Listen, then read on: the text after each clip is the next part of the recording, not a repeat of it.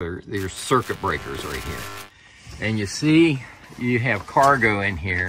And what had happened is I had accidentally, I lost power in the RV. And it took me a couple hours of troubleshooting to find out what the heck was going on, because I lost power in like half the RV. Well, one of these switches had switched off when I was moving cargo around in here, and I guess this ladder came up and caught the one of these switches. So if you own a KZ Durango and you have one of these boxes in here, that's something that may save you some time if you're trying to figure out why you lost power.